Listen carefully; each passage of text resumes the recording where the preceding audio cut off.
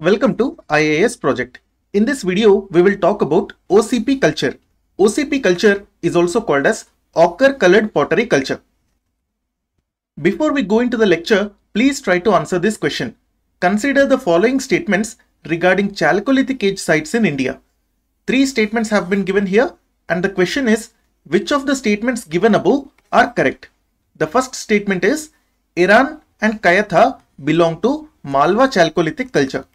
The second statement is, Ahar and Gilund belong to Banas chalcolithic culture. The third statement is, Daimabad and Inamgaon belong to Jorwe chalcolithic culture. If you know the answer to this question, please answer it in the comment section. Now let's talk about ochre colored pottery, which is also called as OCP ware. So OCP culture started somewhere around 2000 BCE and it lasted up to 1500 BCE. So therefore we can say that this timeline or this OCP culture is mainly associated with late Harappan phase. We know that late Harappan phase started somewhere around 1900 BCE. Therefore both these timelines are very close. However, in some OCP culture sites in Rajasthan, for example in Ganeshwar Jodhpura culture sites, we have found OCP or ochre colored pottery even from mature Harappan phase. That is, from 2600 BCE to 1900 BCE period also, we have found ochre colored pottery in Ganeshwar Jodhpura culture. So from this, we can say that in Rajasthan region, the OCP culture or the ochre colored pottery was made even before late Harappan phase or even before 2000 BCE. So the timeline which I have provided here is only a generalized information, and this timeline basically represents most of the OCP culture in India, not all the OCP culture in India. So what exactly is OCP culture? OCP culture is nothing but the culture of the people in sites where we have found ochre colored pottery. So wherever we have found ochre colored pottery in this time period, we associated some more things with this ochre colored pottery and said that all these people belong to ochre colored pottery culture. So what exactly is OCP or ochre colored pottery? In our previous videos, we have discussed that ochre is basically a type of red color. So ochre colored pottery is a type of red color pottery. This pottery was having a red slip. I told you slip is nothing but a wet coating that is made on the pottery, and after firing, this wet coating becomes a smooth surface. That is nothing but slip. So ochre colored pottery had a red slip. Moreover, this pottery was also extremely rolled and fragile. You can see an example of ochre colored pottery in this picture here. So the shade of red that you can see in this pot is called as ochre. Therefore, this pottery is called as ochre colored pottery. So the ochre colored pottery was treated with a thick red slip. Moreover, sometimes it was also ornamented with painted patterns in black color. For example, you can see black color painted patterns here. Sometimes incisions were also made on the surface. These incisions also acted as a decoration. I told you that incisions are nothing but cutting a small groove on the pot like this. So if a groove is made on the pot, such kind of groove is called as incision. Incisions mainly serve as decoration and also for giving grip to the pottery. So this is about the OCP or the ochre colored pottery. So the timeline of ochre colored pottery mainly matched with late Harappan phase. That is nothing but it started after 2000 BCE mostly. But in certain cases, like in the OCP sites that were located close to Ganeshwar Jodhpura culture, we have found this pottery even during mature Harappan phase. That is even from 2600 BCE to 1900 BCE. Now let's talk about the location of OCP culture sites. Most of the OCP culture sites are actually located in the upper portion of Ganga Yamuna Doab. Let me explain you the region of Ganga Yamuna Doab on a map. So this is the Ganga river and this is Yamuna river. So whatever is the region that is lying between these rivers is called as Doab region. So this is nothing but Doab region. Since this Doab region is lying between Ganga and Yamuna rivers, we can call this Doab as Ganga Yamuna Doab. So the ochre colored pottery was mainly available in upper portion of Ganga Yamuna Doab, which means that we have found the ochre colored pottery from the area which is hatched over here and nearby regions also. So this is the most important region from where we have found ochre colored pottery. We have also found ochre colored pottery from Ganeshwar Jodhpura culture, which is located over here. And we also found from other regions like Bihar Plateau. Let's talk about all these locations now. So most of the OCP sites are located in the upper portion of Ganga Yamuna Doab.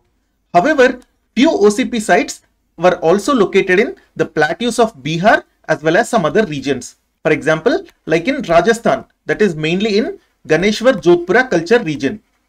Moreover, in most of these regions, we have also found copper hoards along with the ochre colored pottery.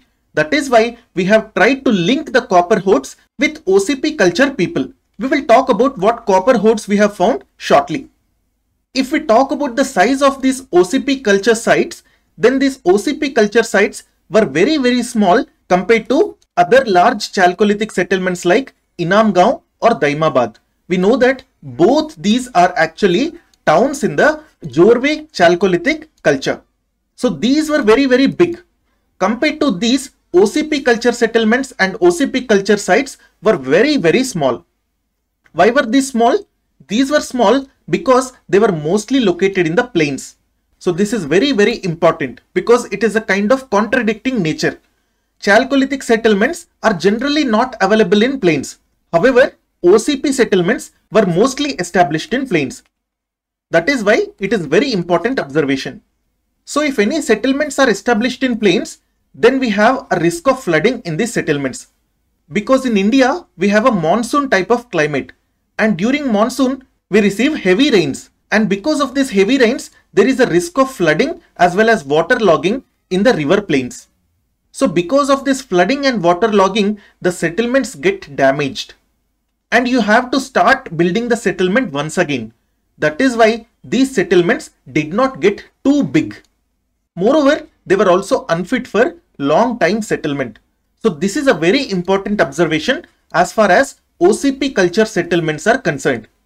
They were located in plains and they were generally small in size compared to other chalcolithic culture sites. So I told you in the OCP culture settlements, we have also found numerous copper hoards.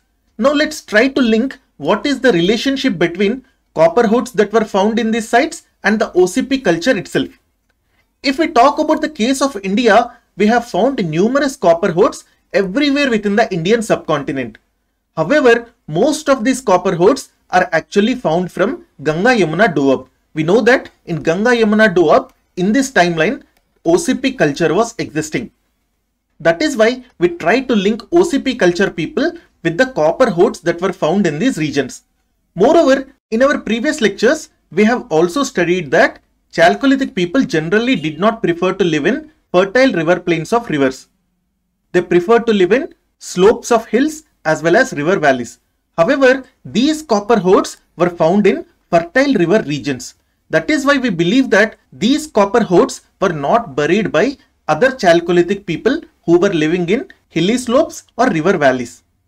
Moreover, in the Ganga Yamuna Doab region, we have found these copper hoards along with ochre colored pottery and other mud structures. That is why we try to link all these things with OCP culture people. So OCP culture in Ganga Yamuna Doab is associated with copper hoards. I told you hoard is nothing but a group of copper items which were generally buried together. That is called as a hoard. Sometimes it is also called as cache. Especially if it is buried, the hoard is called as cache. So the other name for OCP culture is copper hoard culture of Ganga Yamuna Doab. Now let's talk about the characteristics of these copper hoards that we have found in OCP culture sites. We know that chalcolithic people usually prefer to live in hill slopes as well as river valleys. However, these copper hoards of OCP culture were found in river plains, that is in the fertile plains of Ganga Yamuna rivers. Moreover, these copper items were very artistic in nature compared to the copper items that were prepared by other chalcolithic cultures like Malwa culture, Ahar Banas culture or Ganeshwar Jodhpura culture. For example, you can see a copper human figurine in this picture here. This was found in copper hoards of OCP culture. So what do these two things mean? Living in river plains and highly artistic copper items. It means that these OCP people led a settled life or a sedentary life, which in turn means that these people practiced agriculture. Settled or sedentary life simply means that they were not moving much, or we can say these people were not nomads. Nomad means a person who is wandering always. But OCP people were not nomads. They led a settled and a sedentary life by practicing agriculture.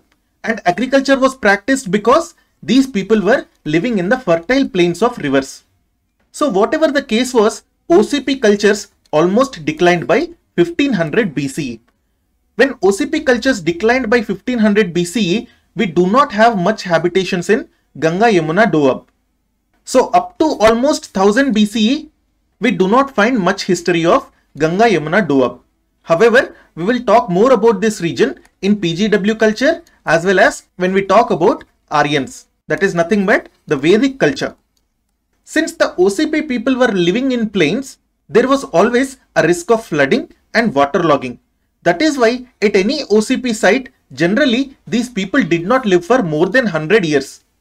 This is another reason why they did not build big towns like Daimabad or Inamgaon like in Jorwe chalcolithic culture. So what is the relation between OCP culture people and Harappan culture people? OCP people were actually the junior contemporaries of Harappans, which means that their timeline matched with late Harappan culture. This is nothing but a match of late Harappan culture because we know late Harappan culture was from 1900 BCE to 1300 BCE.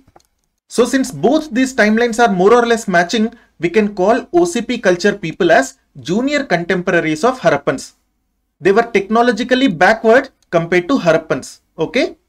Because Harappans were Bronze Age people, whereas OCP people were Chalcolithic Age people or Copper Stone Age people.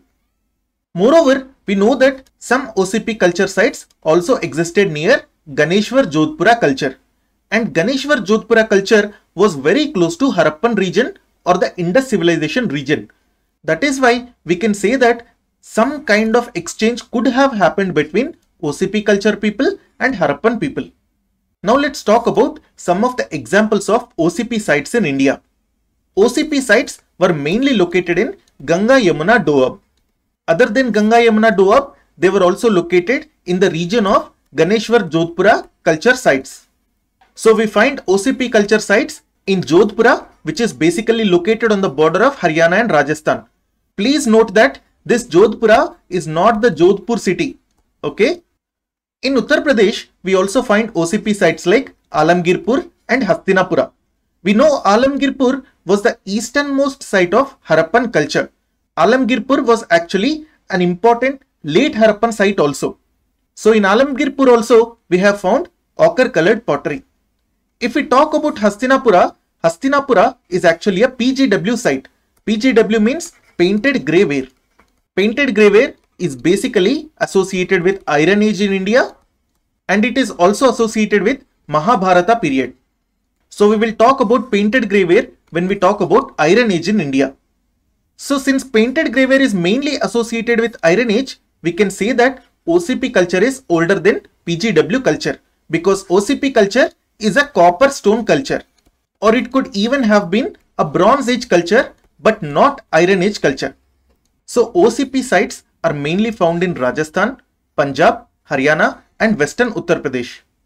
Moreover, OCP sites are mostly absent in Bihar, Bengal, Odisha and Madhya Pradesh.